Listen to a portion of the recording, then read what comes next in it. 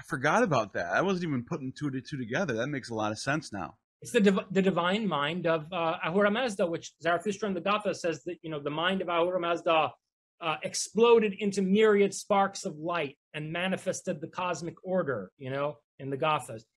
So Christianity, with all these maguses and magoys, this is sort of That's another thing. it's a sort of a descendant, a branch off of this Magi Zoroastrian. Exactly. Look, Simon Magus. There's a reason he's called whether Litwell likes to call him Magus or not. There's a reason he was called that.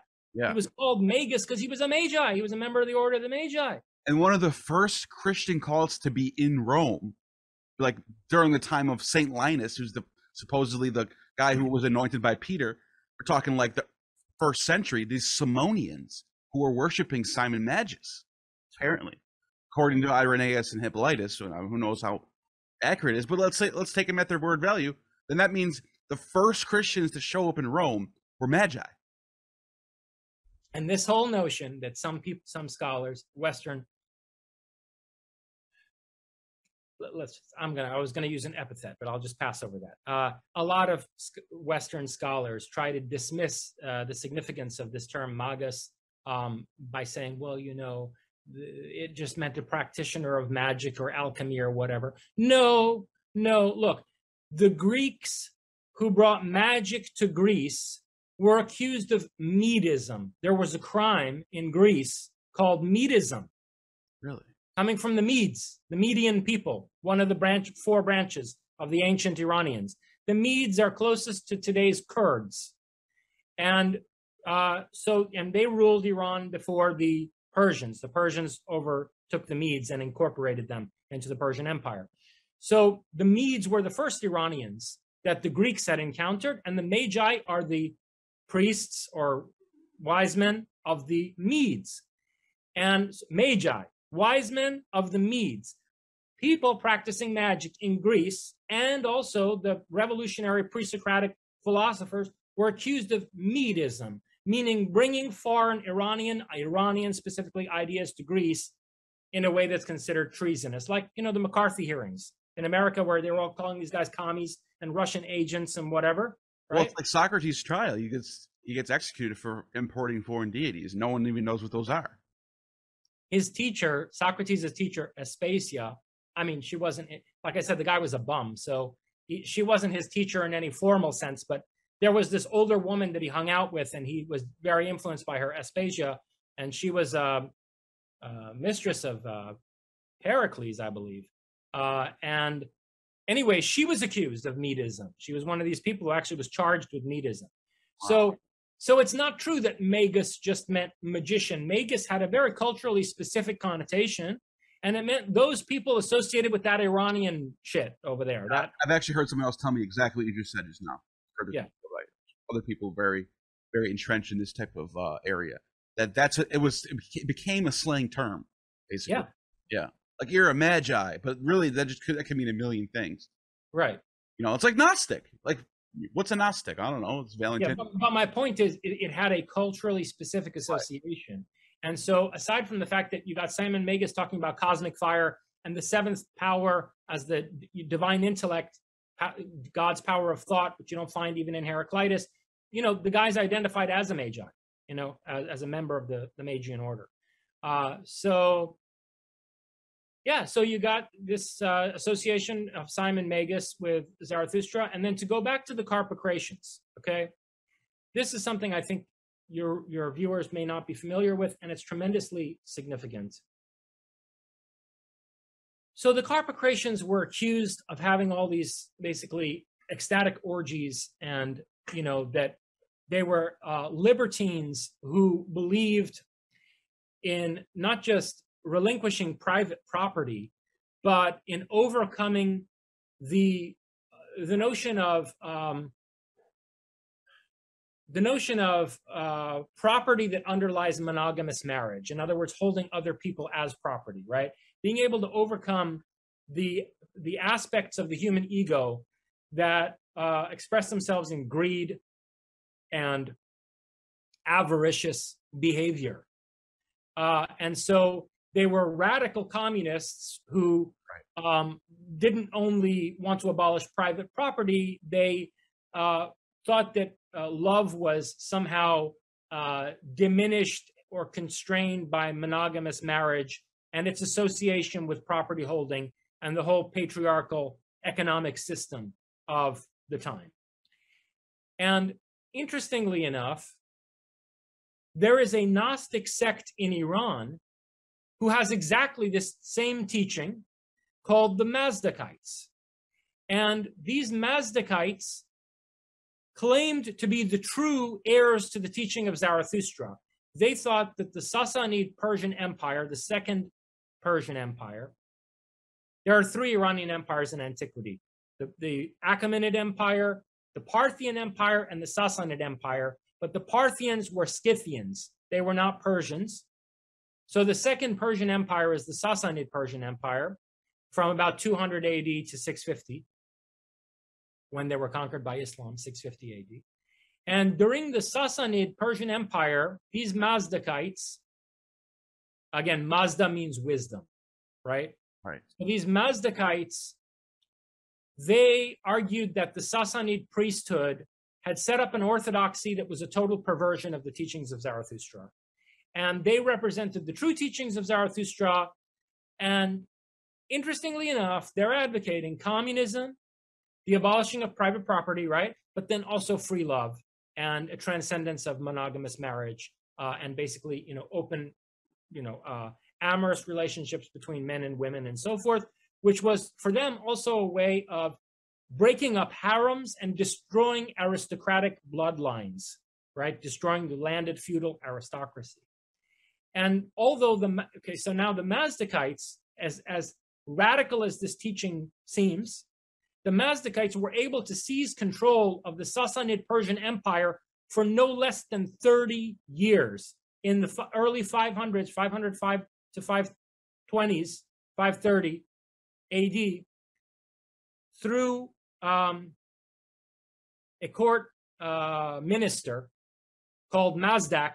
This movement, which was subsequently named after him, but had an older name I'll come to in a moment, this movement seized control of the Persian state. There was a king who, Kavod, who supposedly was sympathetic to it, and he basically let Mazdak have free reign, and they took over the government, and they created insane, radical, Gnostic, communist society in Iran for 30 years. Wow. Okay? Before they were finally, of course, you can imagine how the story ended. They were all massacred. It's right before Islam comes around. Right, exactly. Well, the trauma of this incident is, I think, in large part what rendered the Persian Empire vulnerable to being conquered by Islam. There had been an internal revolution and civil war before the Arabs came in and made short work of it. That's why the Persian Empire was so vulnerable. Yeah. They had basically turned on themselves first. Makes a lot of sense. But here's my point, is that if you look in the heresiological texts about the Mazdakites, they all say that this movement was already hundreds of years old when it took control of the state, which kind of makes sense. I mean, for it to have become that powerful and entrenched that it could actually topple the government, it would take a long time, right, to build that kind of following throughout the whole of the Persian Empire. And they say the movement actually goes back to at least 200 AD. And when are we dealing with the Carpocratian order? About 50 to 100 years earlier, right? And so these are very close in historical time frame. And not to mention the writings that are found from Nag Hammadi and other places in Egypt, like Alexandria, that are related to movements such as the Carpocratians and other movements, mostly in Egypt, Christianity. They're Zoroaster and his grandfather, what's his name? Zosimos, I think it is. Yes. But yeah, this is not even like hidden or like through philosophy. They're literally reading and translating in Coptic the writings of Zoroaster and his grandfather. Right. And so they say this movement goes back to like at least 200 AD. And it comes from the state of Iran, the province of Iran from which the Persian Empire gets its name, namely Persis, Parsa, Right. okay, and which is around where Shiraz is today. It's where Persepolis, the ruins of Persepolis are. It's where the city of Shiraz is, where, you know, the Shiraz wine comes from, and so on and so forth. Anyway, they say the guy who founded this movement, which was originally called Durosdinan, or the Partisans of Justice. Remember that text, the Carpocratian text on justice? Yeah. Social justice. So it was called the Movement of the Just. And its founder was a guy called Zarathustra, which is a Middle Persian Zarathustra. So we have the second Zarathustra, the second Zoroaster, preaching this doctrine, which is identical to the Carpocratian doctrine. And then the Carpocratians are setting up statues of Pythagoras and of Plato, who's influenced by Pythagoras and by Heraclitus, both of whom were Persian agents. And not incidentally, I neglected to mention that the Magi attended Plato's funeral. Oh, that's right. That's a big deal. They came from Iran. They attended Plato's funeral, and they said he was one of our own. They attended in the capacity of like honoring a brother. That's a big deal. Oh, Zostrianos. That's the guy's name. Is that really his grandfather? Zoroaster's grandfather? I don't think so, but I think that it's very significant that the Gnostics wanted to say that. That's what I'm saying. They're attributing, even if they're making this up, it's a pedigree they want to establish for themselves. It shows you how entrenched, how interested, and how valuable Zoroastrian ideas were to the Gnostic movements in Egypt. The Copts, Coptic Christian, that's what they were. Absolutely. And then look, I mean, we've gone for a long time, but we can't neglect Mani, right? We can't neglect. Mani. Yeah, I'm so glad you brought that up. So many streams of Gnostic thought come from out of Mani and Manichaeism. Like, for example, the Bogomil movement of southeastern Europe, mainly associated with Bulgaria, but there's a lot of scholarship that says that it came from Constantinople originally. Interesting. So the Bogomil movement, and then you've got the Cathars in the Occitan region, which stretched from mainly southern France into part of Italy and part of Spain on the Mediterranean. The Cathar movement and the Bogomil movement were both branded by the inquisitors of the Catholic Church as, quote, Manichees, unquote. Yeah. Okay. So according to the called it against the Manichees was the reputation. Yeah. According to the Catholic Church, these people were Manichaeans. Right. What does that tell you? That tells you this is a Persian movement to the eyes of the church. In the eyes of the church, exactly. And so Mani, who was Mani? Mani was a Parthian royal. He was remember, so I mentioned there was the second Iranian Empire. It wasn't Persian, but it was Iranian, the Parthian Empire. They were descendants of Scythians. And called himself a disciple of Jesus. Yes. And so Mani was from a Parthian royal bloodline, born in Mesopotamia, which, again, the capital of Iran in the Parthian period was also in Mesopotamia, and at a city called Ctesiphon. And so he's from this royal lineage, and his mother's a Christian. And so his father is a Parthian, either Zoroastrian or Mithraist, probably in ancestry, and his mother is a Christian. And he basically develops this doctrine that intensifies the dualism latent in Zarathustra's message. So Zarathustra is not a dualist, right? I mean, this opposition between Sepantominu and Engreminu is still sort of under the divine intelligence of Ahura Mazda, and it's not meant to suggest that there is, on an ontological level, in other words, in the nature of reality, some kind of a split between a material world and a spiritual world. You don't find that in the Gathas. So Zarathustra is not an ontological dualist, okay, but he's got these two principles, and Mani takes these two principles of, by his time, it's Ormazd. It's a contraction of Ahura Mazda. Ormazd and Ahriman, contraction of Engreminu. He takes these and he radicalizes them into a real substantive ontological dualism. And he says there are two worlds, a material world governed by Ahriman and a spiritual world like the Pleroma. That's the world of Ahura Mazda. And we are sparks of the divine that have been trapped in this material world. And we basically have it as our spiritual work to free this divine spark within us so that it can rejoin the light, the realm of light, and transcend this realm of dark physicality. And so he develops this Gnostic doctrine, and various elements of his teaching fuse ideas from Zarathustra, the Gnostic Jesus, which at this time we're talking, Mani is around 200, early 200s. Yeah. AD, and in fact, specifically under the reign of Shapur the Great, and this is not incidental, Shapur the Great, the most militarily successful emperor of the Second Persian Empire, becomes the patron of Mani. Right. He becomes his patron, which is kind of bizarre. I mean, this guy, like, Shapur is like Marcus Aurelius. Yeah. He expanded the Persian Empire dramatically, and he takes Mani in. And I say it's bizarre because, people think of Manichaeism as this world-denying, ascetic doctrine of like, oh, go put yourself in a monastic cell somewhere and deny your physical impulses and try to purify your spirit and whatever. And there's no way that this could have been Mani's actual teaching, even if he prescribed some kind of a monastic way of life for a certain class of people. Shapur would never have taken in a guy like that into the court, and would never have backed this guy to go on evangelical missions as far afield as India and China. Yeah. The Manichaeans, their legacy survived for centuries in China.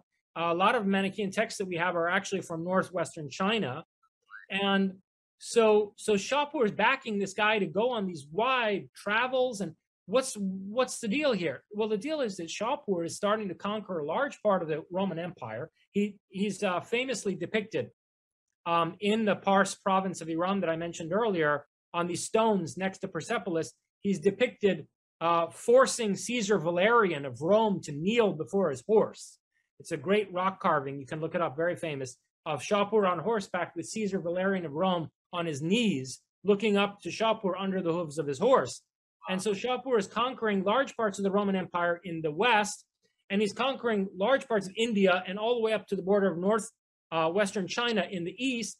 And so Shapur is looking for a world religion. He wants to create one world religion. And he's looking at Mani as a guy who can do it for him. And so Mani takes Zarathustra and the Gnostic Jesus and Buddha, and he fuses them into one religion that includes belief in reincarnation and, the Buddha of light and all these ideas you find that survive in Mahayana and Pure Land Buddhism and so forth, to create one world religion, a Gnostic religion. Yeah, it's very similar to the Carpocratians in that sense, where they have these three figures. Yes, and the Cathar way of life, I think, tells us a lot about what Manichaeism was like, because it's true that you had perfecti in the Cathar religion. They called them perfecti, perfected people, who lived a monastic life, and they were very ascetic. But these perfecti would only become perfecti when they were geezers, okay? It was old men and old women who would become perfecti. When the Cathars were younger, in Occitanian culture, they were all mixed up with the troubadours, who were these traveling romantic poets. And they were also closely allied with the Knights Templar. And sometimes troubadours in medieval Occitan would become Cathar perfecti later in life. And sometimes Templar knights would become Cathar perfecti after living lives full of, brutal conquest, right? And these wars of, conquest in the Middle East and so forth. So you got like erotic poets who are libertines preaching basically all kinds of orgiastic, practices, and writing about them in these romantic poems that they sing in the courts of various medieval ladies. And you've got these, military men who are certainly not pacifists for most of their lives, and they're becoming Cathar perfecti. And so I think this shows you how Shapur was able to accommodate Mani's teaching, because it was not this naive, overly idealistic, world-denying teaching. It had different classes of worshipers, and it had a realistic view of human society. And the laity were not expected to adhere to this kind of asceticism that you find among the perfecti. And then, of course, there was a notion of reincarnation. So, you had many lifetimes to perfect your soul, which you also find in the Cathars. So the Manichaeans are another group of Gnostics who are deeply influenced by Zarathustra. Zarathustra is one of the three great world teachers for Mani, again, together, like I mentioned earlier, with the Gnostic Christ and with Buddha. And so another major stream of Gnosticism influenced by Zarathustra is this radically dualist school that we see coming from out of Manichaeism and all of its offshoots, Bogomilism, Catharism, and so forth. Yeah, that's so great. There's so much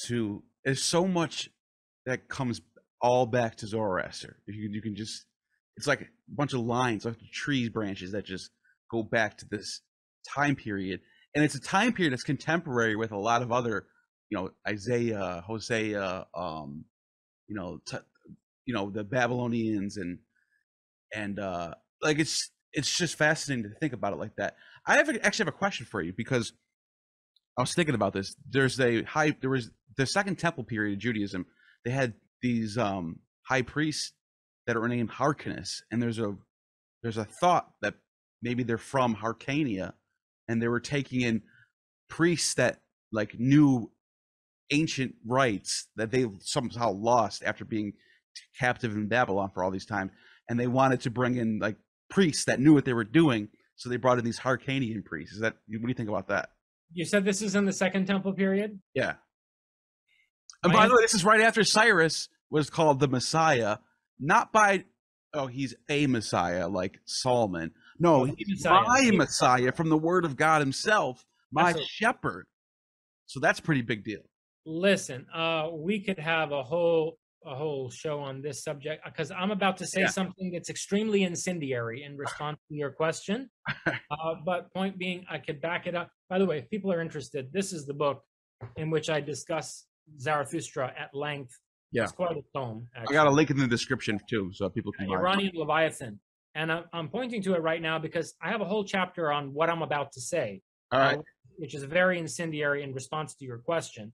But we could do a whole show on it sometime. Sure. I think you're probably right. Why? Because, again, I apologize for this in advance, but the whole thing about Cyrus being the Messiah of the Jews and why Cyrus rebuilt the Temple of Solomon, okay, when he let the Jews of Babylon who had been in captivity move back home. Of course, a lot of them stayed back in Babylon. And by the way, do you know what the Jews who stayed behind in Babylon, in the capital of the Persian Empire, did instead of returning to Israel? They ran the banking system. Oh.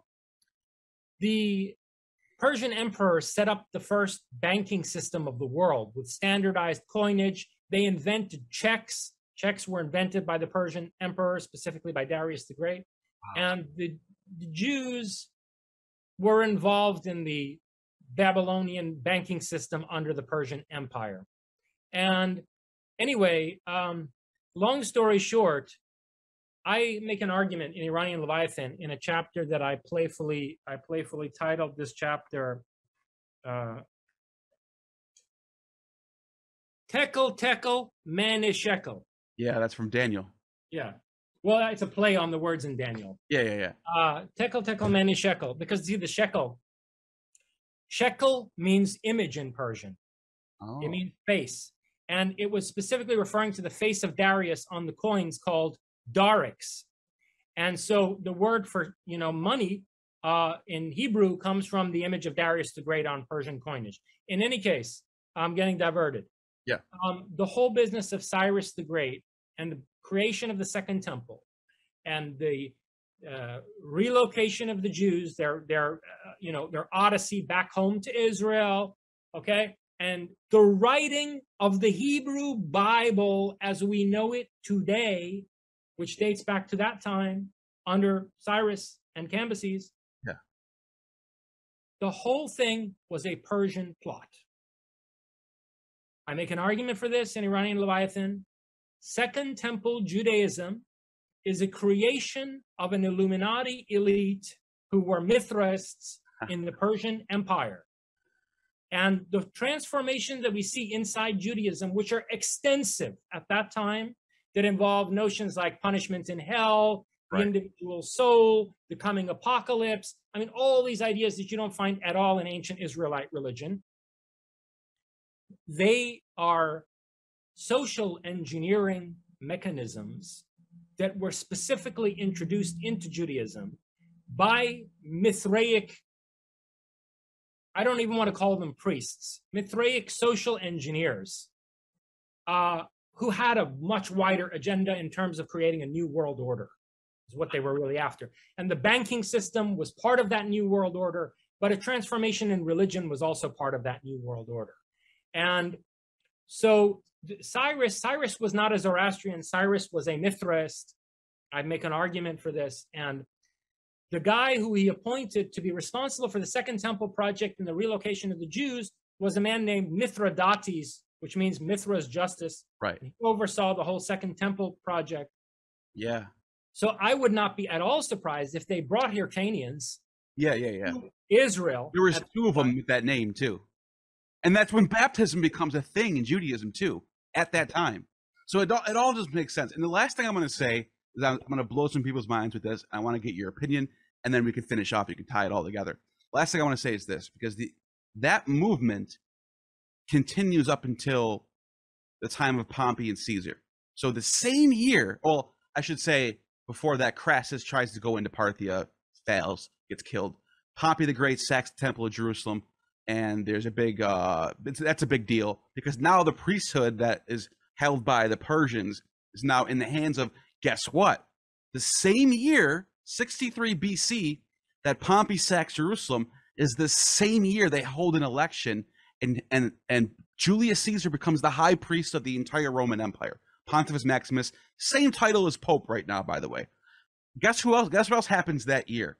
Cicero is consul, and Augustus is born, baby Augustus, and the writers of, what's his name? I can't remember the guy's name who wrote this. But anyways, it's passed down through like Tacitus and Suetonius. They're all talking about this. This is widespread. You can go look this up. It's public knowledge. There was supposedly a star in the sky said any male to be born this year will be the king of the world. So they're basically saying Augustus is like a messiah. Anyways, long story short, let's fast forward a little bit. Julius Caesar gets killed. Julius Caesar had plans to go east. He had plans to do it. Alexander the Great was his god, basically. He wanted to be the next Alexander the Great, but he couldn't do it.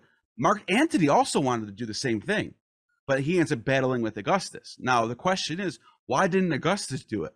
Augustus had all the stars were aligned for Augustus to go east and do what Alexander the Great did. I'll tell you why. Nicholas of Damascus tells us why.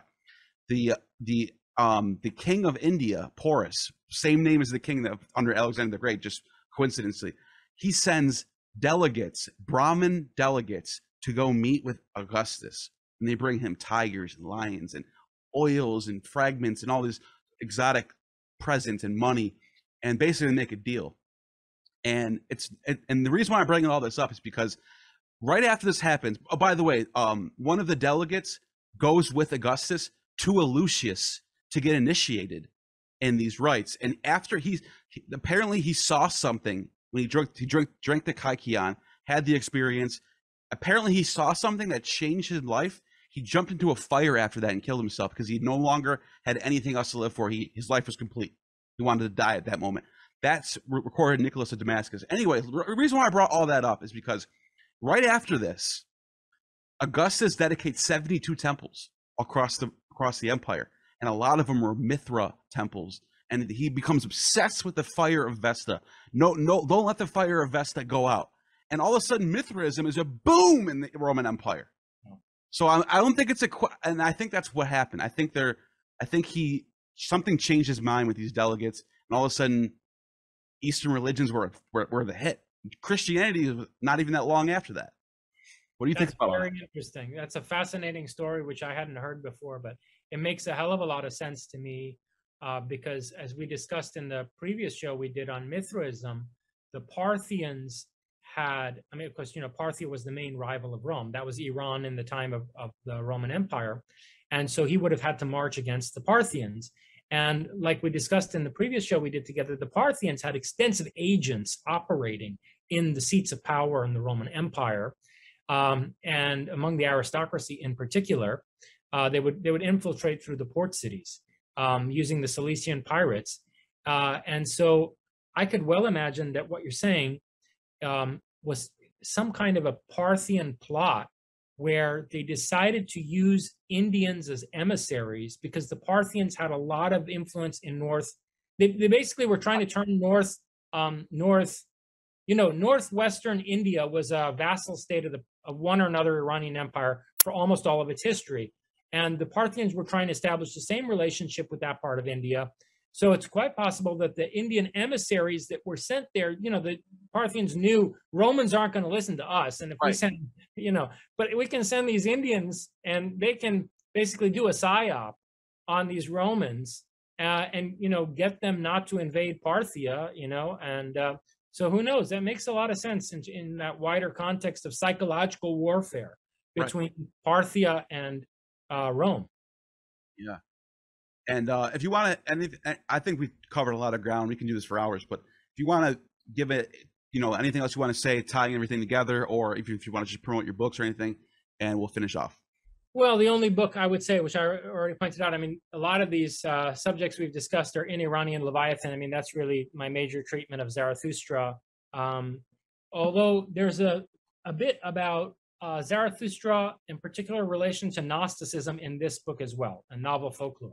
I get into certain Gnostic teachings, in particular Manichaeism, and the ways in which it develops Zoroastrian ideas. But, I had been thinking to go on to a discussion of modern Gnosticism, but I see in retrospect that we could do a whole show on that subject, because you see, Zarathustra is rediscovered in the modern period, in the 1700s, by linguists. Darmester and others who translate the Old Avestan for the first time into European languages. And then you've got people like Hegel and Nietzsche reading these texts in German translation.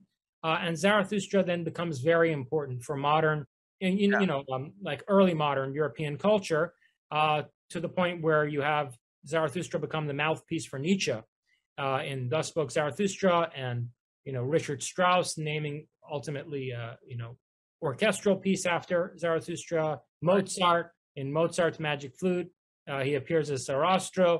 So there's this whole revival of Zarathustra. Voltaire refers to Zarathustra as the religious prophet most suitable to the ideals of the Age of Enlightenment. Yeah. He calls him Zoroaster, of course. Does Carl Jung have anything to do with it? Because I know he revamps Gnosticism in his own way, big time. I'm sure Zarathustra is mentioned in Jung. Of course, Jung engages with Nietzsche. Yeah. So, via Nietzsche, he engages with Zarathustra. But Jungian psychology is so deeply indebted to the ideas that Plato absorbed from Zarathustra, in particular, the archetypes. Right? Yeah, that's a good point. Right. So, and then the aspects of Jung that are often referred to as Gnostic, when people call Jung a Gnostic, those are really Zarathustrian, not to say Zoroastrian, but they go back to Zarathustra because, see, Jung is not a dualist. There's a lot of aspects of Jungian thought that don't fit various facets of Gnosticism, and the aspects of Jung that are Gnostic are the ones that Gnosticism shares in common with Zarathustra's teaching, or really has inherited from Zarathustra's teaching. Okay, so that's the thing, because in the Red Book, he even talks about this whole battle between Satan and Christ, and nobody wins, and ends up being like this giant explosion where Abraxas comes out, and he's like the embodiment of all. He's everything. Like he is. You can't escape Abraxas. He's basically the one. He didn't say that, but that's basically what he's getting at. That's very similar to Zorvanite ideas, and I know at some point you wanted to discuss. We should get into that next time. Zorvanism. So I'm envisioning another program we do together that's focused on what Eric Voegelin calls modern Gnosticism. In other words, the Gnosticism of the period of like Hegel and Nietzsche and, even Auguste Comte and so forth, the Age of Enlightenment, right, going into the 19th century, Gnosticism in that context, and the rediscovery of Zarathustra in that context, right? And that could be a context for also engaging with Zorvanism, because people said that, for example, Adler referred to Nietzsche as a Zorvanist Parsi without really knowing it, that Nietzsche's take on Zarathustra was basically the type of interpretation and adaptation of Zarathustra that we see in the ancient Zorvanites. So yeah, we could have a whole program on that, and I look forward to continuing the conversation there. Well, guys, leave in the comments what you guys thought about all this, and if you want to add anything to the conversation, I will read them. And we will do this again in the near future, and you have just attained true gnosis.